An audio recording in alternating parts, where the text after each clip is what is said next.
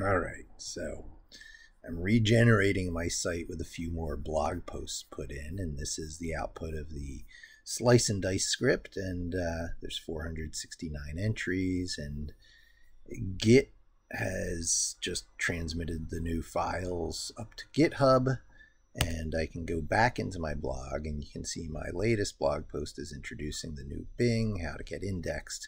So what I'm doing now is I'm playing with my crawl tool, and that drops its data files into here. So I'm going to go ahead and just delete all the data files in there. None of them are that big. It's particularly the depth one I want to get rid of, because that's the main crawl that's done. I don't crawl for response objects, and I won't delete them all. I don't really need to, but I don't crawl for this other stuff until I have what's called a link graph.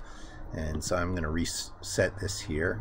You can see the last time I ran it, though, actually it found 466 content items, URLs, off of my blog that I'm having it crawl. So here's my blog. That's what I just published over here. And from 466, it's up to what I think was 469.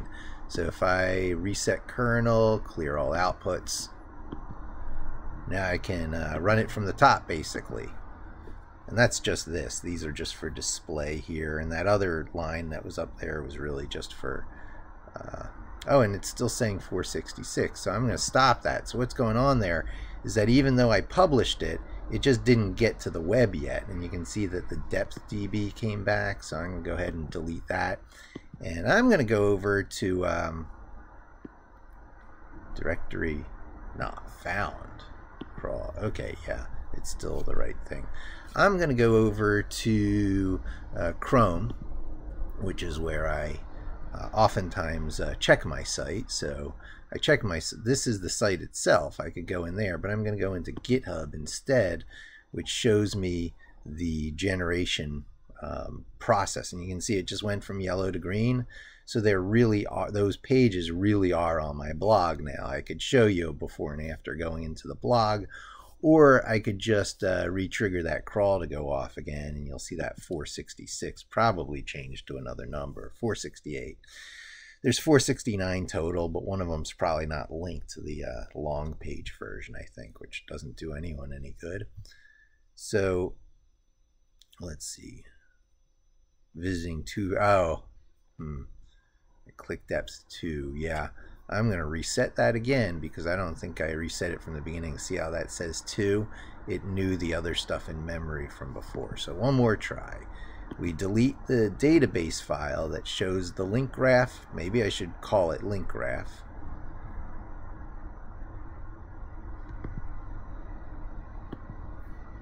I think it got deleted. Delete failed because the first one really did work. Now we kernel, restart kernel, and clear all outputs. And now it should have fresh memory and new access to the site.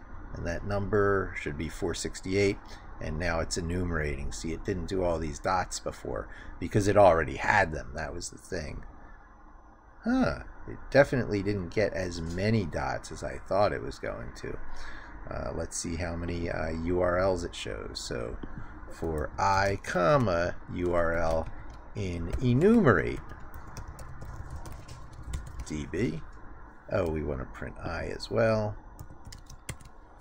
And see if it goes up to the number we want. And it does. There's 467. It's a zero-based index. So that's 468 URLs that I just crawled, a light crawl. I didn't store the content of the pages.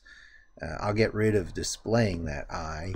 And then it becomes a copy-paste ready bunch of text for a URL submission, right? So I just go down, I pick up all the URLs from my blog, and then I go over that page that you've seen me sort of flirting with here, which is the Microsoft Bing Webmaster Tools Submit URLs. You can do up to 10,000. So with 468, I am safely within the limit. 1 URL per line. Submit.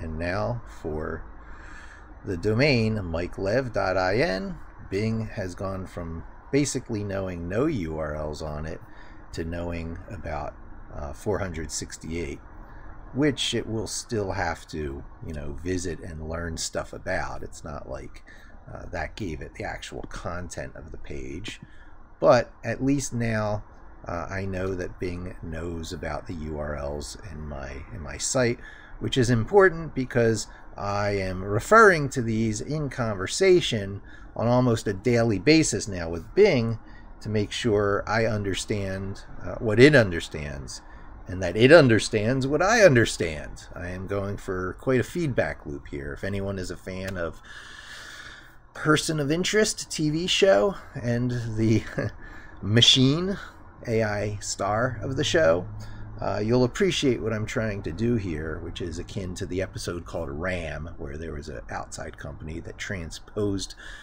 stuff that the machine knew so that it could read it again later and not lose its memory every night. So there you have it. My little sci-fi geeky SEO experiments in process, broadening my experiments now to the Bing Webmaster Tools site because of Bing Chat AI, this site has now become significantly more important than it was in the past. Thanks for joining me. Join in again soon, and talk to you soon.